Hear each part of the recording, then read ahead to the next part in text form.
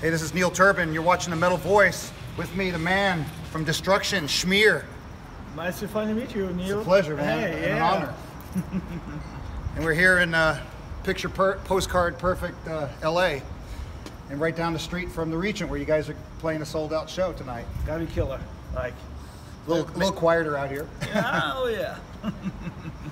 And so tell us about the brand new album. Well, not brand new, but the latest album is Under Attack, a Nuclear Blast.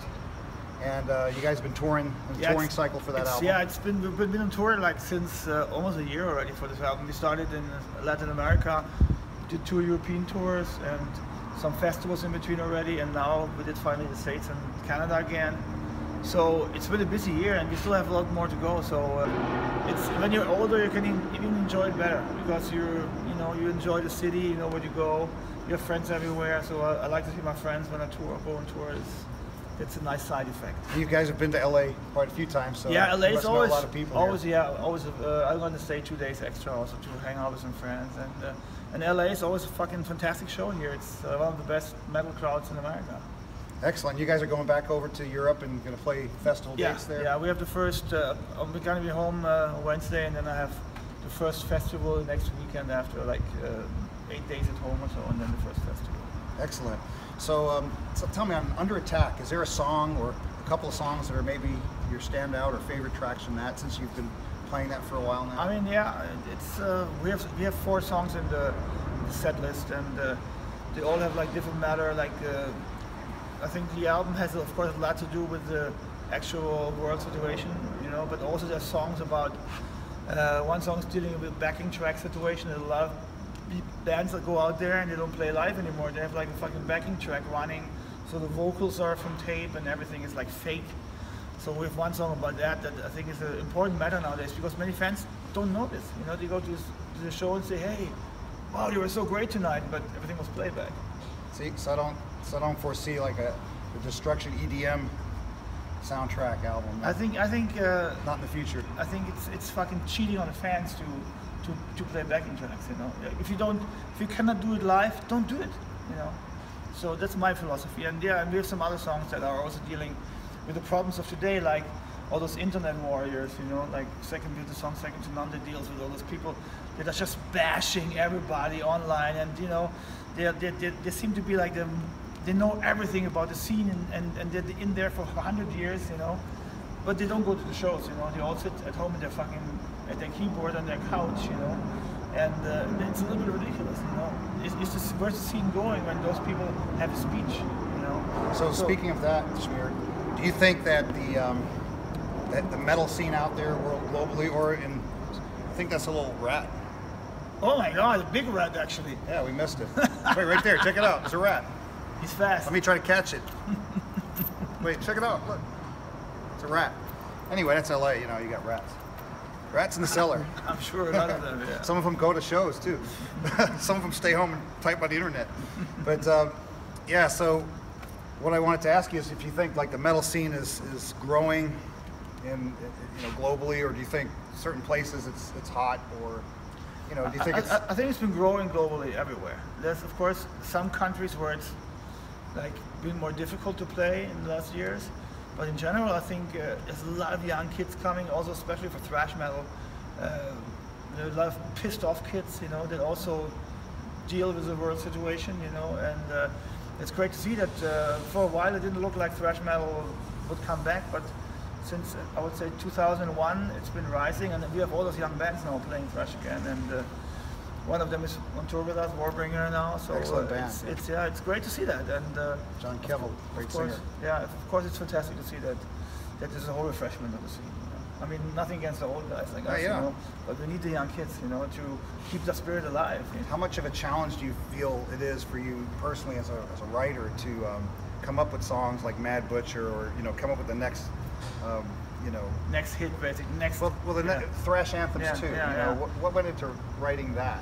I mean, thrash anthems was basically like a recreating of the old songs. We kind of rearranged and we recorded some of the old classics. And of course, it's important to stick to your roots. It's also important as a musician to move on. So we're seeing the borders of thrash metal clearly, but we also try to push the limits here and there. So if you listen to the new album, there's also like a lot of rock in there, like classic stuff that we kind of put into the thrash costume, you know. We have our own unique style, and you know, most bands have never achieved this. So of course we're trying to defend this style that we have achieved.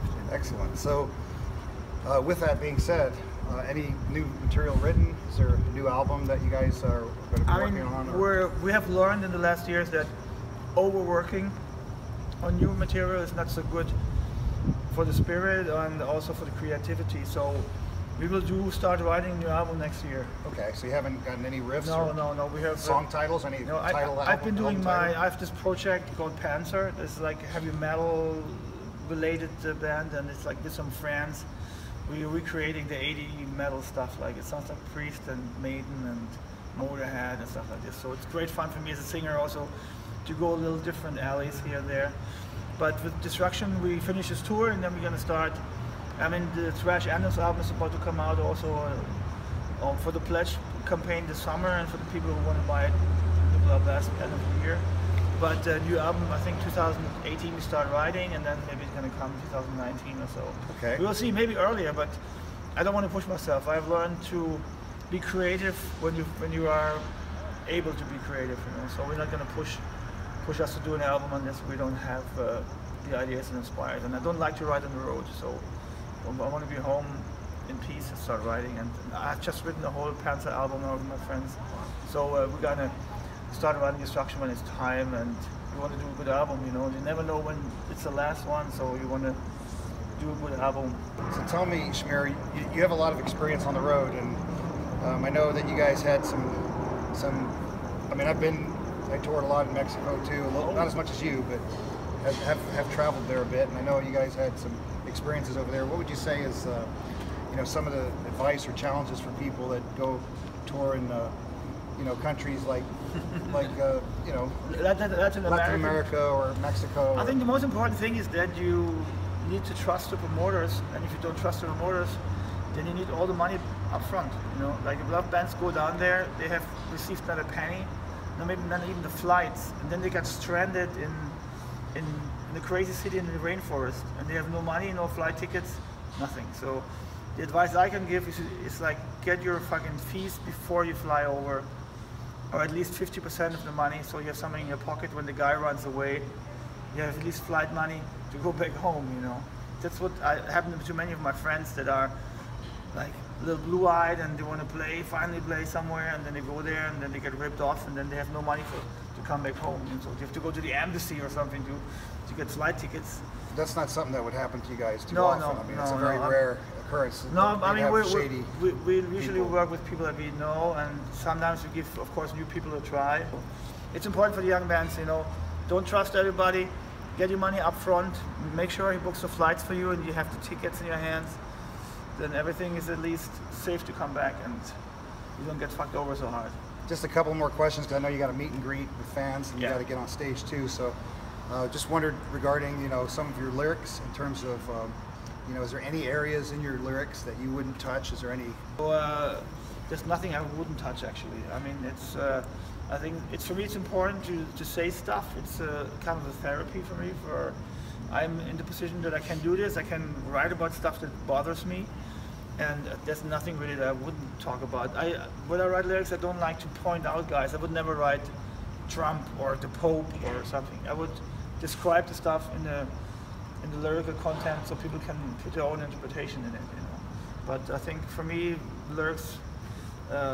You know, there's a lot of people say metal doesn't have to be political, but for me, thrash metal has something to say, and it's important that some people still open their mouths and show the kids that they have a voice, as an example, you know, that if you don't do anything, nothing will change, you know, and that's stuff I write about. So it's my therapy, and it's good to see sometimes that when the fans write, hey, your lyrics helped me through a bad period of my life and stuff.